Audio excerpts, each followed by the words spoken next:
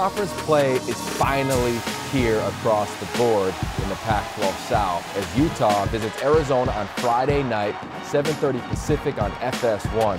And for the Utah Utes, Tyler Huntley shocked everybody when he won the job at the quarterback position. But right now, he's playing like one of the top 5 quarterbacks in this entire conference, and I think he's a special player. In fact, Darren Carrington said he reminds him of Marcus Mariota.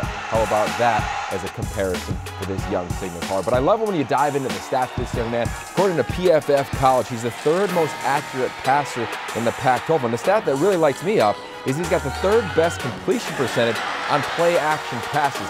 That means this young man is a traditional threat in a variety of different areas in this football game, and he's going to have to be with this explosive offense if Utah wants to take a run at the Pac-12 South title.